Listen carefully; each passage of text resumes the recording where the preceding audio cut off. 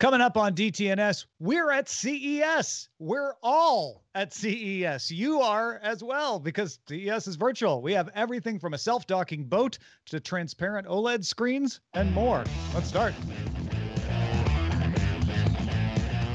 This is the Daily Tech News for Monday, January 11th, 2021 in Los Angeles. I'm Tom Merritt. And from Studio Redwood, I'm Sarah Lane.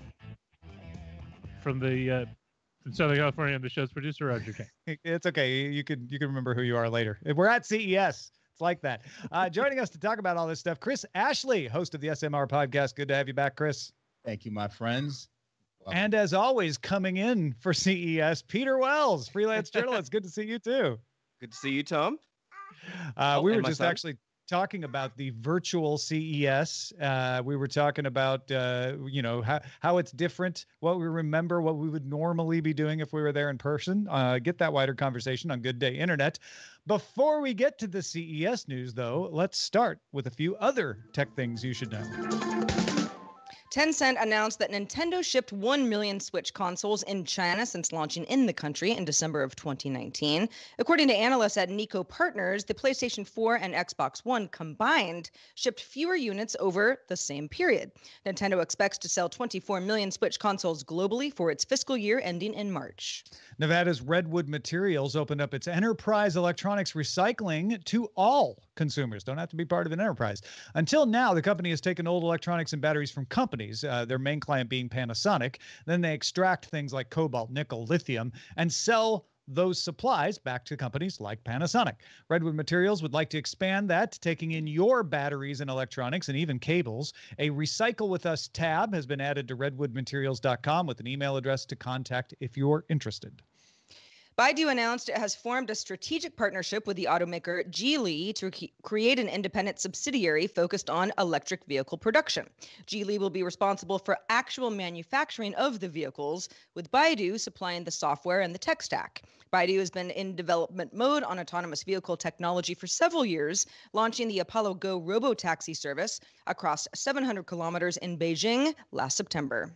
Researchers at Columbia Engineering's Creative Machines Lab have designed a robot that can predict another robot's intent, which is a capability similar to empathy. The robot was able to watch another robot move around between different colored circles and predict which circle it would go to next without knowing anything about that other robot's programming.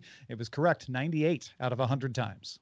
PC sales are strong, according to IDC, which announced 13% growth in PC sales in 2020 over 2019. Lenovo shipped the most PCs in 2020, followed by HP, Dell, Apple, and Acer. Friday afternoon, Twitter permanently suspended the personal account of President Donald Trump for violation of its glorification of violence policy. Twitter cited two tweets.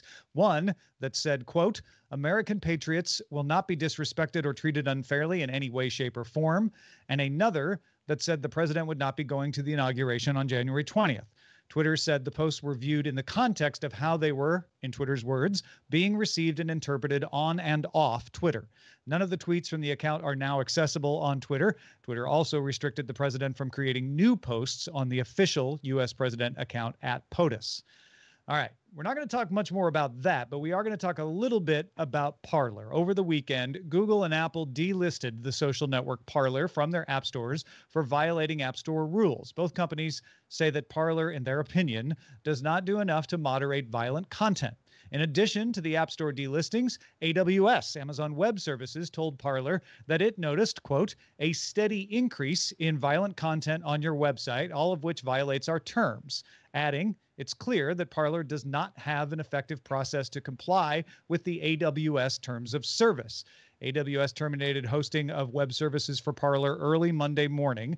Parler CEO John Matz told Fox News on Sunday, "Every vendor, from text message services to email providers to our lawyers, all ditched us too on the same day." The social network will be down indefinitely, as most companies that have server capacity to host Parler have declined to do so. Parler has filed a lawsuit against AWS for violation of Section 1 of the Sherman Antitrust Act. They're arguing a type of collusion with Twitter, saying that AWS is doing this to help Twitter, and for breach of contract for failure to give 30-day notice of termination.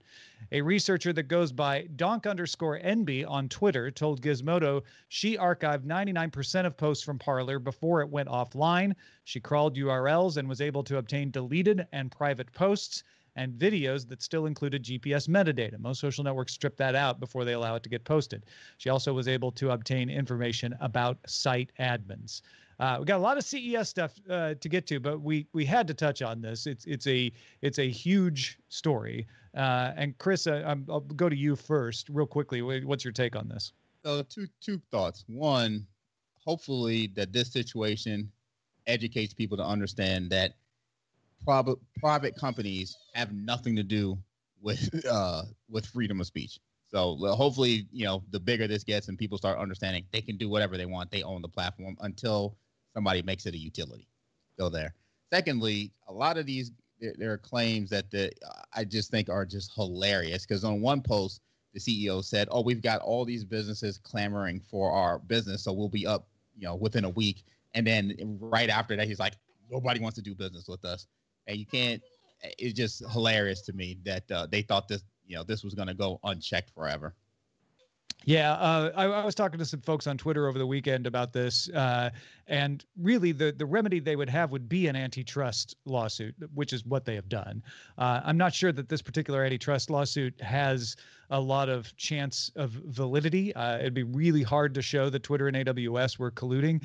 The 30-day notice of termination, I don't know what the contract is, but most contracts have an out that says you don't have to give 30-day notice if you violate particular terms, and I think that's what Amazon is saying. Peter, what do you think of this? AWS, that lawsuit's not going to survive at all, because AWS does have many claims in its terms of service to say that they can kick you off for objectionable material. So I don't think. Oh, and that's penny high. I don't think that they're going to have much of a chance there. Really fascinating to watch as an outsider over the last week. Yeah. So we'll probably have time to have more to say on this. I'll probably touch on it on my editor's desk this week for patrons, and I may make that available to everybody, whether you're a patron or not, because I know a lot of people have thoughts on this, but we have a lot of CES stuff to get to. So if you want to talk about it some more, join in the conversation on our Discord, which you can join by linking to a Patreon account at patreon.com/DTNS. Coming up next, tech news from CES. Well, LG Display loves to show off concepts. Sometimes those concepts become actual products. Sometimes it takes years, but it happens. This year's big one is a 55-inch transparent OLED panel that can be lowered down into its own cabinet. The prototype is shown sitting at the foot of a bed, looks like a hotel room, where it can rise up to view videos without blocking the view of the TV that usually hangs on a wall opposite of the bed in a hotel room anyway. So, strange use case, but it's a way to show off the transparency of the new screen. LG Display's transparent OLED screens can achieve 40% transparency. The company says it can be moved around in a home, doesn't have to sit at the foot of the bed. That's just a use case, and might also be useful in restaurants or perhaps on public transportation. This is the first transparent OLED that LG made that's meant for the home. We've seen this kind of thing before, but this is a product that's pretty consumer facing. It uses LG's Cinematic Sound OLED to produce audio from vibrations within the screen itself. That's also used on LG's other CES related prototype, which is the 48-inch flexible OLED that can be curved for gaming and then flattened for watching TV. In perhaps more mundane but practical news, LG Display will also build a 42-inch panel, which could provide a cheaper option for folks who don't need a huge screen, and then an 83-inch OLED, which is pretty big, which seems destined for LG TVs, as well as the Sony Bravia, because LG makes the Bravia screens. Yeah, that demo video where they showed the TV still on the wall behind the transparent, I think it was meant to show that you could see through the transparent OLED and still see the TV it's behind it. It's such a weird just show example, how though. it was. Yeah, it was weird. Because it's like, if it's really transparent, then you're not going to be looking through a TV into another TV. It's just a strange. And it just looks. There's a weird floorboard on the bed. I don't know, Chris. What do you think? So when I first read the story, I struggled to figure out who in the earth is going to be using this. But the one use case that kind of hit me that I was like, you know what, could be interesting. If this screen supports input, then instead of going to the restaurants and Home Depot and you see these big screen plastics, glass walls that they have up now to limit the airflow between you and the cashier. If you could use that instead, or either displaying your purchase or even ringing up your transaction, that would be pretty interesting. Other than that, I'm not sure yet. Every time that some TV show does future technology, they're always walking around with transparent devices, like on Weeds and Westworld and things like that. And it's always struck me as like that has to be the worst UI, the worst user experience you could have. Like I'd be constantly like missing my tap targets and things like that. I don't know. If you could combine that technology with another device, say like a medical device, you could literally have a transparent screen, like have it over a patient's body, and it could just highlight areas of the body that the doctor or physician should be looking at. Like it's your arm. Do you have a fracture? You scan it over. It'd be kind of cool. I mean, what's really cool is the technology, not the TV itself, but the technology that went into it. Because if you could put it into other devices, then it becomes a lot more. Well, and I don't want to let us stray too far from the story, because transparent OLEDs are not new. LG making transparent OLEDs isn't new. They've made them before other companies make them. What is the CES news here is we're saying, or LG Display is saying, we could make these for the home, and so that's where it starts to break down, because you guys are all right. Like there's great uses for this. Even though the restaurant use, when Sarah mentioned restaurant, I was like, oh, I could see that at like sushi shop, right? Where, it can show you the different sushi things right in front of you, but you can still see through to see the sushi chef when you're at the counter. I don't know that I need this in my house. The only thing I was thinking, because again, the bed situation, it was just strange. Again, this is not something I'm going to buy tomorrow, but I was like, I don't like the way this looks, because the cabinet doesn't go away, right? So you've got the screen that can come up. It's like, ooh, nice and fancy. Or it can come up partially, like, okay, maybe it could be some sort of an interesting second screen for that TV that's behind you, where you don't have to hold anything on your lap, or you just kind of need a remote or whatever. But it has to go into a place. So even if you can wheel it around your house, it's like, well, now you have this sort of bulky piece of furniture, whether you're using the screen or not. I feel like we're getting somewhere, but I was really struggling to feel like, where would this really come in handy in my home? Yeah, at home, maybe in the screen door. Yeah, I do. Even though I don't think they mean you could wheel it around from room to room all the time. It's more like, well, you could put it somewhere else. Variety of places. To. It's not connected to the bed. But even then, like, sunlight getting through, like I don't want to put a TV in my actual window. I won't be able to see any of the dark scenes. Like, I don't know.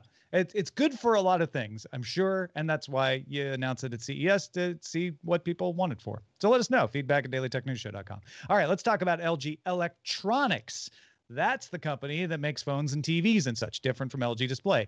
LG took the virtual CES label literally and used a virtual human named Rhea Keem to promote some of his products during its announcements. Keem wore a hoodie that said "Stay Punk Forever" and talked about how she wished she could get back to traveling around the world, which was annoying to me because she's a virtual person. And so she is one of the few who could actually travel wherever she wants right now. Anyway, she transformed into an LG Chloe UVC robot that uses UV light to disinfect surfaces, and carried on with the announcement. What else was in that announcement? Well, LG showed off its rollable phone again, which we learned last year at CES unrolls from a standard form factor to a tablet. The news this year is that it has a name, LG Rollable. Now, CNET's reporting that their sources say LG plans to release the phone later this year, but for now, it's officially still just a concept. LG announced a new TV soundbar in all-in-one designs, actually several of them. The QP5 Eclair, 11.7 inches wide with dedicated Dolby Atmos speakers and a wireless subwoofer. That's coming in June or July. The SP7 includes tuning by Meridian and DTS Virtual X at 140 watts. And the high-end SP11, 9, and 8 models come with Google and Amazon Voice Assistants and Chromecast and AirPlay. LG also announced new OLED TVs. Top-of-the-line Z1 series now adds a 77-inch 8K model to the one we announced last year at CES, the 888-inch one. The G1 series now includes the Evo panel. Those are panels that add a new layer of green for extra brightness. The remotes on the Z and G series now have dedicated buttons for Amazon and Google and LG voice assistants. And the C series added an 83-inch model and upgraded the processors. LG also has changed the name of its entry-level series from the B1 series to the A1 series. A few other things in the TV line: a redesigned home screen for WebOS with personalized recommendations. Option to get the GCNA series with a tripod stand, and Game Optimizer software now has 1 millisecond response time, low input lag, and a lot of the models have 4 HDMI 2.1 ports. But speaking of games, LG confirmed that later this year, some of its TVs will support the cloud gaming services Google Stadia and NVIDIA GeForce Now. The services will come to all 2021 OLED, QNED, and NanoCell TVs, with Stadia available in the second half of the year and GeForce Now to follow. Chris, I know you keep an eye on this sort of stuff. Do you have a take on that? Yeah, so let me start with the backwards. I don't know anybody that plays Google Stadia. Not a single person in my circle. So, including it in the TV, I don't know about that. Now, the 1 millisecond aspect for gaming, super interesting, because anything you can do to increase response time, definitely going to allow you to, be a little bit more competitive. The rest of it is interesting. So I just recently started doing some more upgrades around the house, around home automation, and getting more into Apple HomeKit and all that stuff. So the idea of putting the voice in the remote control, I don't like that. It should have built it into the TV, because the one thing I don't want is, if I want to tell one of the clients something, I don't want to have to go pick up the remote to do it. I just want to say it, the way it works today in most use cases. So that, I think, is a kind of a bit of a miss. But other than that, the TV sounds very interesting, and the millisecond, the 1 millisecond portion of it, super interesting as well. But I'd like to see some more around home automation in these things. Peter, what about you? Go ahead, Peter. Well, add me to the people who don't own a Stadia, but also, look, I don't mind the remote for Google Assistant. I know LG used to make a big deal last year about the fact that they wanted their users to know when their device was listening to them or not, and so that was part of their selling point, was like, this is a choice that you're going to make. So I can kind of see where they're coming from there. But yeah, no, I've got Google Assistant built into my soundbar, and it's fantastic. I would highly recommend getting, if you've gone down that pathway of adding some more stuff. Hello, boy. Sorry, 1 second. Sarah, what were you going to say? So a couple things. First of all, I really want that G1 TV. Don't know exactly what the price is going to be, but we were looking at something around like $30,000 for something comparable for the 88-inch. I think it was last year. So probably not happening until I save up a few more coins. The other thing, and this is a little one, but the tripod stand, when you look at it on, in the mock-ups that I've seen, I'm like, oh yeah, that's kind of, it's very, it's trendy to kind of have those like very thin, okay, you've got the little legs, you don't have this big old media cabinet under your TV type thing, but realistically, where is your cable management going? There's like no way that you can have a stand like that isn't going to look like garbage, unless then you like throw a vase under the tripod stand and like hide all your cables. I don't get it. Yeah. Wireless HDMI, I guess. I don't know. Now the phone is on a whole different level for me. Honestly, I find that these guys are going the wrong direction when it comes to these rollable phones and these flip phones. And, I continually look to reduce my footprint when traveling and having these devices. I would much rather them shrink the technology into a watch and then allow me to just carry a tablet. And, and then, before we started out with the watches being able to connect to the phone to add, those cell services and stuff like that, they should switch it around and allow the tablets to connect to the watch to allow the cell services, and then allow me to use the tablet and then my device. Having these little gadgets and folding out, it's just too many areas where something can go wrong and can break. And I would rather hold that thought, Chris Ashley. There is more where that came from later in the show. All right. It's not going to get better for you as far as that goes. Well, in the smart home appliances section of CES, Samsung, always a front runner. Right now, we've got a family hub fridge. Looks pretty nice. Offers a large touchscreen with a cleaner UI than predecessors, and the usual camera to see what's in the fridge without having to open the door. 25-watt speakers, because you want to bump music out of your fridge, and software for meal planning and also automated grocery ordering. But it's focused on things like meal planning, including a displayed calendar of planned meals, recipe storage, and can also provide guiding cooking instructions through its speakers. So you gotta really want to use it, but if I suppose that's something that you want, then Samsung's trying to give it all to you. I mean, we've seen this fridge a million times, right? What's new is the software, and I think that's actually what it's needed. More features that you don't know what to do with aren't going to sell these fridges, but telling me like, hey, it can actually help you cook, it can help you plan your meals and then order your ingredients through your groceries. All right, now you're starting to make something that's a little more compelling. Well, I reckon more people have bought a Google Stadia than have ever bought a smart fridge in their lifetime. I cannot believe that they still make this product. Like, just give it up already. Like, stick an iPad to your fridge and be done with it. Like, it's such a pathetic. I don't know. I find them so strange. Such a strange product that it's like getting a gold Apple Watch. What's the point? Like, the software is going to be out of date in 2 years. Because it looks so cool, Peter. Yeah, focus on something else. I don't know. Focus on getting a piece of glass that can be updated all the time rather than an entire fridge. I will say though, when I started playing around with the June oven back almost a year ago for a Live With It segment. And that is not a fridge, but it's an oven that has a real nice smart panel and connects to apps. And there are a lot of things that I was like, this seems a little silly, but let's give it a whirl. And I still use it every day. And I look at my oven like, God, I wish my oven had something like this that's just a little bit more intuitive, with cameras and sensors. Once you have it, you're like, this isn't actually all bad. It can come in real handy. But again, you have to be dedicated to it. And if it's just going to be an expensive fridge that you don't use, then it's not worth it. The one thing I would love for my kitchen, tech-wise, would be a barcode scanner. Just so that as I'm unloading my groceries into the pantry and to the fridge, I can just zap like what I've got, so I know at all times what ingredients I have on hand. But that's probably the oldest, widest thing I've said in a long time. I think these guys continually miss the mark on some of this stuff. And again, like, stop trying to force everybody into your platform. I know it's where, you think you can lock people in, but people already are not uptaking your refrigerator as far as I've seen. And I looked at this thing for like 7.5 seconds and I was like, I'll just go with the regular. And honestly, I got a Samsung refrigerator and the best feature on it is the water, because it goes into a container, a pitcher, as opposed to coming directly out into the glass. Best feature was the lowest tech piece of the whole thing.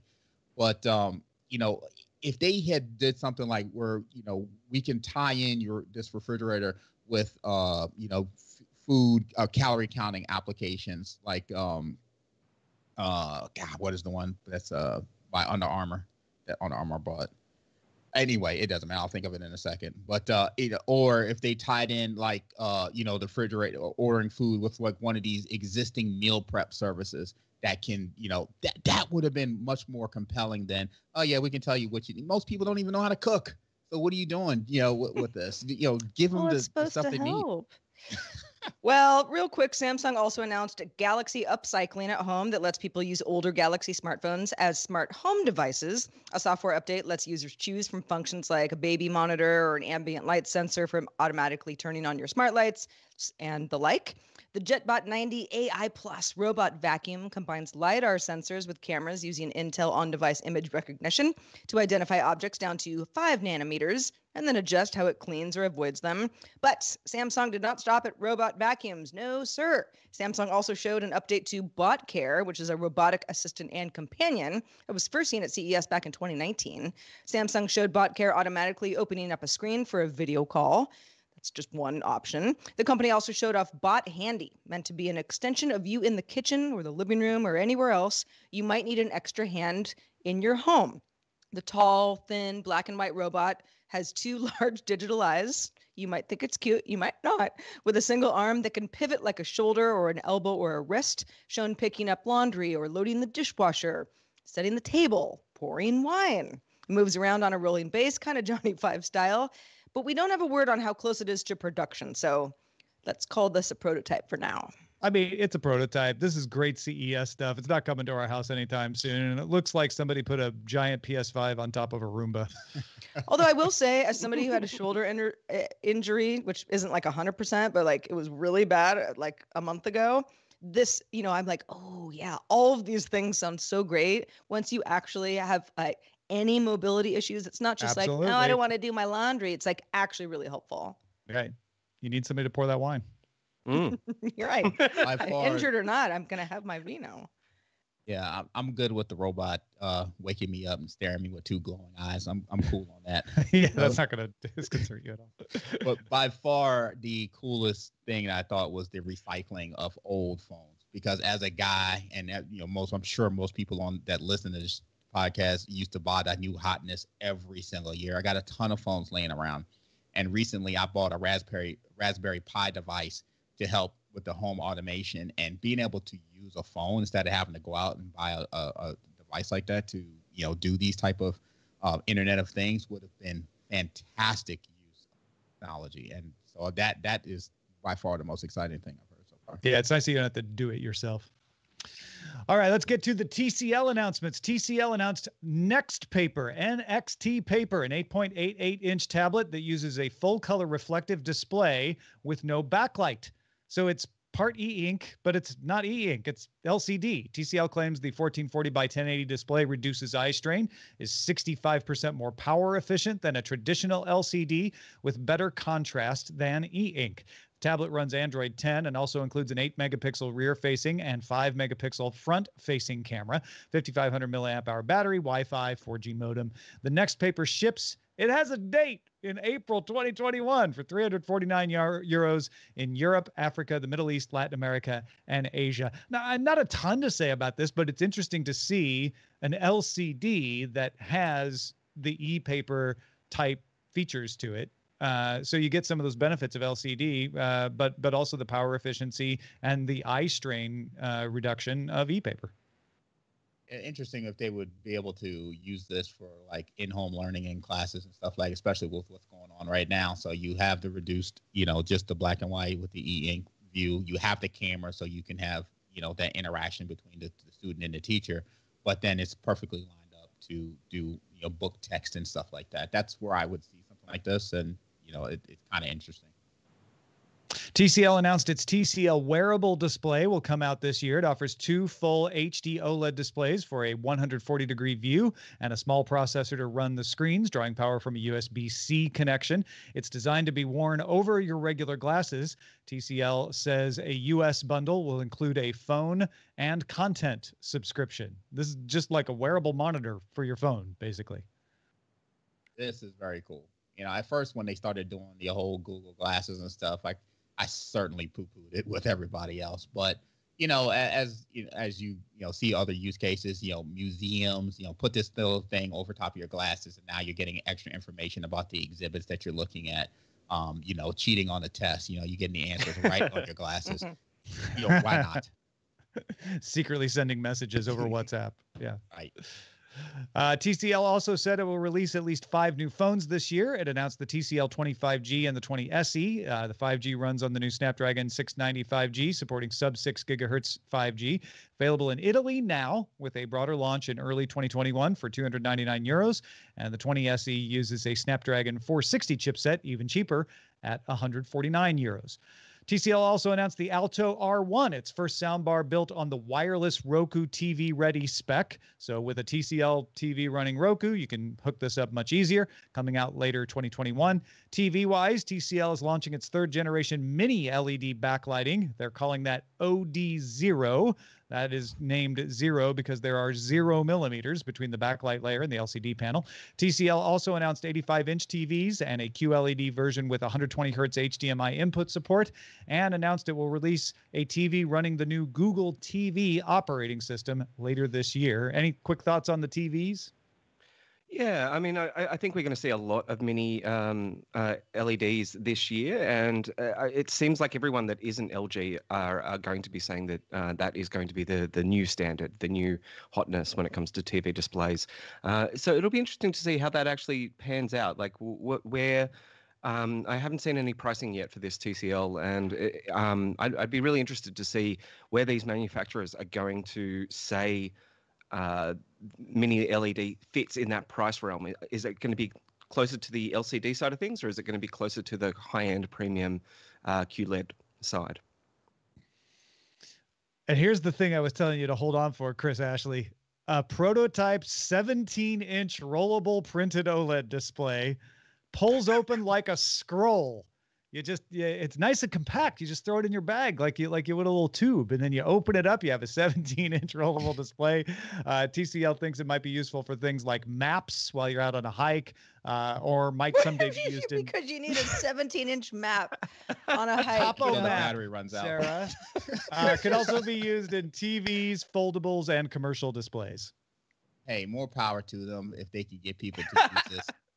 But again, I could just imagine having this roll out and then all of a sudden the battery dies and you're just like, yeah, we're stuck. Again, I'm good. Shrink the technology, put it in something smaller, easy to carry, and then allow me to use a tablet. I'm good.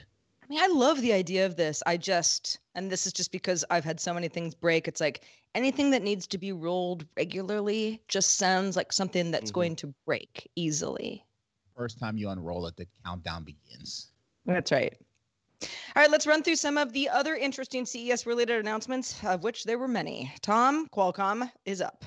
Qualcomm announced the 3D Sonic Sensor Gen 2 in-screen ultrasonic fingerprint sensor, supposedly 50% faster than the previous version, covers 70% more area. That was the big complaint. It's now 8 millimeters by 8 millimeters, which is not quite the size of most fingerprints, but it's closer than the previous 9 by 4 millimeters. Samsung will likely include it. They've included the previous version, so the next Galaxy S21 is expected to be announced on the 14th. We'll probably see it in that. However, most Android phones use optical in-screen fingerprint readers from Synaptics or maybe Goodix. In AR land, Lenovo launched augmented reality glasses called Think Reality A3 for 3D visualization, also guided workflow. Comes as a chunky set of glasses or in more durable industrial frames, depending on what you need it for. Running a Snapdragon XR1 system on a chip and can show up to 5 virtual 1080p displays at once. Also has an 8-megapixel camera for streaming 1080p video, as well as a dual fisheye lens for room scale tracking. The Think Reality A3 needs to be connected to a Windows PC or a Motorola smartphone with an 800 series or better Snapdragon processor in order to run it effectively. The smartphone-based model is meant for hands-free industrial uses and available in select markets worldwide in mid-2021. This and the TCL announcement about the wearable display make me think that we're seeing a trend here, right? Of the wearable display as a replacement for multiple monitors. Be interesting. It's Microsoft once again way too early to the party, but in these limited use cases, I could definitely see some cool stuff with it for sure. Speaking of Microsoft announced the Surface Pro 7 Plus running on 11th gen Intel processors with optional LTE Advanced. If you get the i5 models, not available in the i7 or the i3. All the models, though, include Wi-Fi 6, Bluetooth 5, and Dolby Atmos stereo, up to 32 gigabytes of RAM, and 1 terabyte of removable internal storage, up to that. Microsoft claims battery life of up to 15 hours with fast charging capabilities that would add 80% of capacity in 1 hour. The i5 and i7 versions include Intel Iris Z graphics. Prices range from $899 for the base model up to $2,799 fully tricked out. Shipping starts January 15th to the US, followed by Canada, Australia, New Zealand, the UK, and Europe shortly thereafter. So not quite the Surface Pro 8 everybody was kind of looking for, but an upgrade of last year's model. Probably the most interesting thing that they mentioned on this release is the fact that the hard drive will be removable. That's going to be pretty cool. Yeah, and it's the same way they've done it on other Surface models in the past, right? It's really easy to remove it. They also didn't reduce the bezels because they say they want it to look standard to everybody else in your company that has an older Surface. OnePlus announced the OnePlus Band, which is a low-cost fitness wearable with a 1.1-inch OLED display that offers heart rate and blood oxygen saturation monitors, fitness and sleep tracking, and a 2-week battery life. Pretty good, 2 weeks. Other features include the 13 exercise modes, IP68 rated for water and dust resistance, with an included silicone watch strap. The OnePlus Band supports Android at launch, with iOS support to be added sometime in the future. Launching first in India on January 13th for 2,499 rupees, which is about $34 US. A global release not announced. All right, well, sounds good. Western Digital announced a line of 4 terabyte solid state drives. That's not 4 1 terabyte drives. They announced an entire line of drives that have 4 terabytes, starting at $680. The drives are compatible with the Xbox Series X, but don't get too excited. They don't work with Microsoft's Velocity architecture yet, meaning you can use them for the space, but you're not going to get the higher speed writing and the seamless integration. The cheapest of the 4 terabyte drives is the $680 My Passport with 1,050 megabyte per second read-write speed, coming by the end of March. Top of the line is the $900 SanDisk Extreme Pro with 2,000 megabyte per second read-write speeds, coming at the end of February. 4 terabyte drives. Amazing. Yeah, 680 is, I don't know. I mean, 4 terabytes is terabytes of hotness. Yeah. HP announced go ahead. I love nerding out. That's one of the things that I miss the most about CES is just going to like the South Hall and things like that and just nerding out at all of the weird stuff that you find down there. I mean, I don't know, 4 terabytes. It will come in handy. I remember at old CES where I saw a gigabyte flash drive or a thumb drive, and I was like, whoa. Oh, the first time I saw like a 512 gigabyte external drive, I was like, this is insane. I'll never use it. Yeah, those were the days. HP announced 2 models in its Dragonfly laptop family, the Dragonfly Max and Dragonfly G2. Both laptops offer a thin and light 13.3-inch design on the 11th gen Intel processors and support up to 32 gigabytes of memory and can be optioned with 4G or 5G, also with tile trackers integrated into the WLAN module. The G2 weighs in at 2.2 pounds. The Max is a bit heavier at 2.46 pounds. With Windows Hello support, also a mechanical privacy shutter. Both come out in January. How about that? Right around the corner. The Dragonfly Max comes bundled with HP's new Elite wireless earbuds. Yeah, they also updated their leather Envy model. If you're into that, if you want to just look cool when you pull out your Envy. Until it rains. Then it sucks. The 3D printing company Formlabs working with Rio Grande and the Gemological Institute of America to develop a new version of its castable wax designed for lost wax casting, which is capable of intricate detail. So this is printing the cast that then you make the rings out of. Castable Wax 40 is 3D printable resin made up of 40% wax, letting designers create fine details in large structures like the writing on a class ring, for instance. In the announcement, Formlabs made the prediction that, quote, the next era of 3D printing won't be driven by hardware, but by materials. Pretty cool. A lot of challenges in using wax for printing, so this is a pretty big advancement here. If you're a creative professional, LG would like to market to you A new monitor. He announced the 31.5-inch 4K ultrafine OLED Pro monitor with individual dimming on all 8 million plus pixels. Also covers 99% of the DCI-P3 and Adobe RGB color spectrum and has a 1,000,000-to-1 contrast ratio. All right, it's CES, and it's time to do a router roundup. Router roundup. TP-Link announced its first routers with support for Wi-Fi 6E, which adds the 6 gigahertz band to the existing 2.4 and 5 gigahertz connections. The Deco X96 and X76 Plus are both tri-band mesh routers. They use the 6 gigahertz band to communicate between the base stations. TP-Link's Archer AX96 and 206 are tri-band routers, but not mesh, so the 6 gigahertz band can be used by individual devices. The Deco Voice X20 is a Wi-Fi 6, not 6E, mesh router, and also a smart speaker that supports Amazon Voice. The Deco X85G both acts as a 5G gateway and a Wi-Fi 6 router. I've recently switched to mesh network. I'm never going back. So that's the minimum is these things got to support mesh. Yeah, especially if you've got I've got like 12 smart globes in my house. It's a very small place, so I don't really need that many. But yeah, once your network gets crowded with a lot of things talking to the internet constantly, like a dripping tap, then yeah, mesh is the only way to handle it. I've had to throw out a bunch of different routers that I've been testing because of that. Linksys also announced an update to its Linksys Aware system that monitors changes in Wi-Fi radio broadcasts to detect motion. The update lets it also use connected smart home products connections to increase area of coverage and also accuracy. This also lets the system report whether the motion was detected near a specific device, such as an Apple TV. The update is rolling out in the US in March or April, somewhere between the two, with the rest of the world in the months following. Linksys also announced a mesh router system that supports Wi-Fi 6E. This is the rage, everybody. Come in spring or summer for $499.99 for a single station. And Netgear announced its first Wi-Fi 6E router. It can deliver gigabit or faster speeds with a total throughput of 10.8 gigabits per second. That's total, not per device. It can handle 2 to 2.5 gigabits per second over wired connections. Also, it looks like a manta ray. It'll cost $599.99. Netgear also announced an unlocked version of its M5 5G mobile Wi-Fi 6 hotspot coming to North America in the first half of the year. And that is the Router Roundup. Router Roundup. Oh, the hits keep on coming, though. Hisense announced a range of laser projection TVs that claim to meet 100% of the BT 2020 color standard, a key element of the broadcast 4K standard. Hisense claims that its new trichroma laser TVs offer 50% better color than high-end cinema. Wow. With brightness of 430 nits.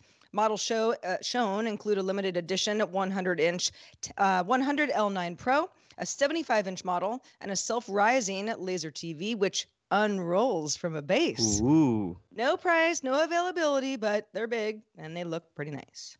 These things look fantastic. I remember the Hisense TVs last year that they had the same kind of projection ones, and my son is yelling, were just incredible. The screen quality was beautiful on those. And yeah, I reckon Hisense actually is one of those bang for buck TVs out there. I might go for a second. Yeah, no problem, man. Appreciate it. If you're having a hard time making sense out of all the TV stuff, by the way, Robert Heron and Patrick Norton will be on the show tomorrow to kind of help us wrap our heads around it. Alarm.com introduced a smart doorbell that doesn't have a button. It's being pitched as COVID safe, though keep in mind, doorbell touching is not thought to be a common vector of transmission. However, it does mean that anybody who stands on the included doormat will be detected automatically by the device and the doorbell will ring. They don't need to press anything. There are even instructions printed on the doorbell device itself that people will be expecting to touch. They'll see the instructions. They'll be like, oh, I just need to step on the mat. Available now through installation partners for less than $200. Well, this is kind of interesting. I'm a big fan of home alarm systems that you install. I think they could have just went with a gesture. And that would have been perfect instead of adding another device to it, and probably would have been able to bring that cost down. Yeah. But interesting nonetheless. I even though COVID's probably not going to spread through it. I clean my doorbell on a regular basis because people are touching it. Yeah, it's true. I feel a lot of people feel the same way as you do, for sure. Volvo subsidiary Penta announced its autonomous boat docking system is now commercially available. The integrated assist docking takes into account winds and tide, along with data from GPS and onboard sensors. The boat's pilot just points the stick in the general direction of where they want to dock, and it's supposed to do the rest. The feature will be available this spring for existing Volvo Penta motor yachts between 35 and 120 feet. Oh, my motor yacht isn't in that range. Yeah, and my yacht is like slightly smaller than that. Yeah, Too mine's bad. 0 feet. How long is yours? Mine's negative 50. It's just a pipe dream, really. No, this is really cool. All jokes aside, this is difficult, way more difficult than some of the other automation that's been done for cars. So good stuff. Chamberlain. Oh yeah, go ahead, Chris. Come down to rafts and blow up boats, and then we'll all be able to play. Yeah, it'll trickle down. Chamberlain built a smart dog door called the MyQ Pet Portal with 2 1080p cameras, infrared and light touch safety sensors, microphones and speakers, connecting to a Bluetooth low energy beacon for a dog collar. Door opens after a few seconds of your pet sitting there asking nicely, and then seals and locks when it's not in use. Pre-orders start today for a mere $3,000. Now, the price is ludicrous, but I gotta say, and listen, I've seen enough TikTok videos to know that a pet pig could also take advantage of this. True. People got monkeys and raccoons living in their homes now, but the whole idea of having a doggy door or an animal, a pet door in general, that is smart enough to allow your pet to go in and out, to give you a lot of ideas of when that's happening, and to also not be this kind of hole in your wall the rest of the time where you don't want a possum, just kind of coming in and sniffing around your house when you're not around. If the price came down, I would want this very much. I loved every word of this until you got the price.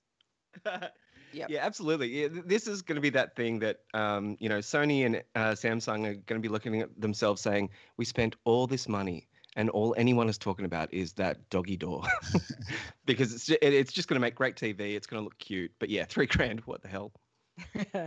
Lutron announced the IP65 rated Casita outdoor smart plug, certified to withstand heavy rain, also snow and dust, and temperatures from -4 to 140 degrees Fahrenheit. So big range there. Integrates with Lutron's app, Amazon, HomeKit, Google Assistant, and Ring devices. Comes out in late March for $80.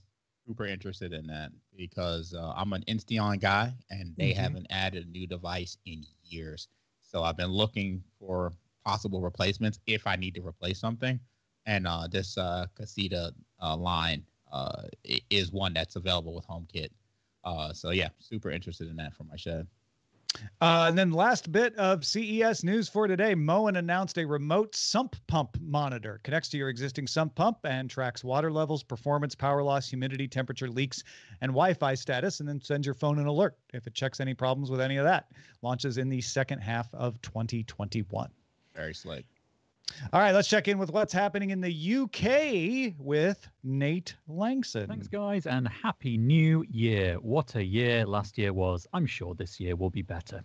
And to start the year off in a good way, I have deleted WhatsApp completely, fully. And, well, it caused an argument, let's say. And you can hear part of that argument that I have with my brother, who also happens to be a technology journalist, on this week's text message. That's episode 226. Be great to have you on board as a listener this year, and you can get started by going to uktechshow.com and listening to our latest episode. Thank you, family. Nate. Those Langsons. Hey, if you have feedback, anything that we talked about today, anything that you might be monitoring at CES that you want to talk about with us, questions, comments, all that good stuff, feedback at dailytechnewsshow.com is where to send those emails. We'd like to shout out patrons at our master and grandmaster levels. Today they include Dustin Campbell, Andrew Bradley, and Brad. Just Brad. Also, thanks to Chris Ashley for being with us today. Chris, where can people find your work?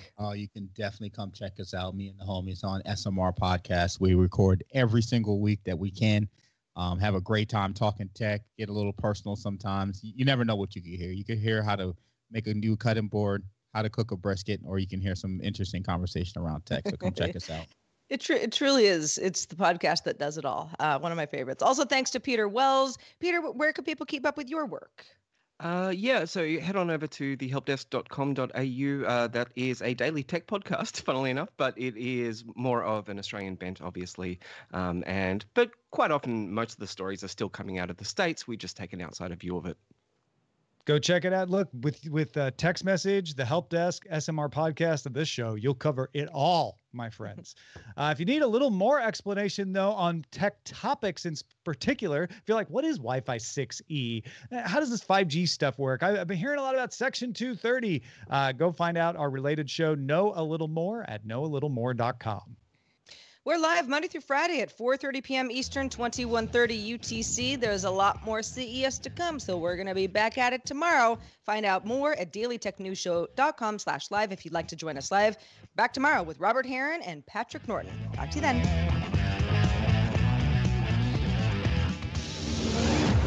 This show is part of the Frog Pants Network. Get more at frogpants.com.